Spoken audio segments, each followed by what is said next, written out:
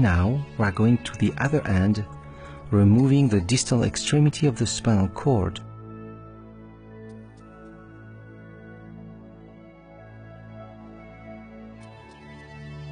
This whole central nervous system is also called neuraxis or cerebrospinal axis. The neuraxis includes two parts: the brain, which in Latin is called the encephalon.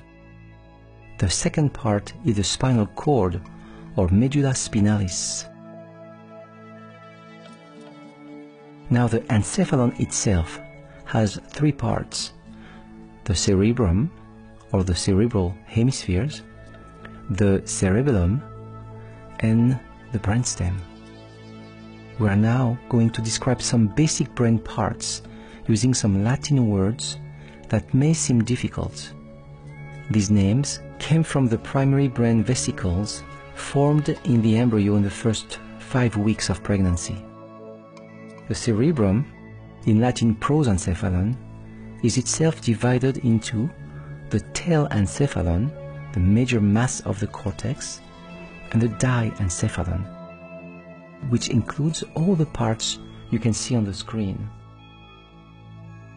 We will go over these parts in more detail later on.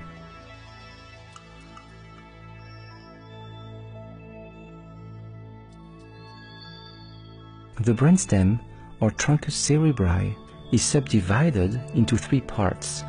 The midbrain is on top or superior, the pons in the middle, and the medulla oblongata is on the bottom or inferior, just before the spinal cord proper starts.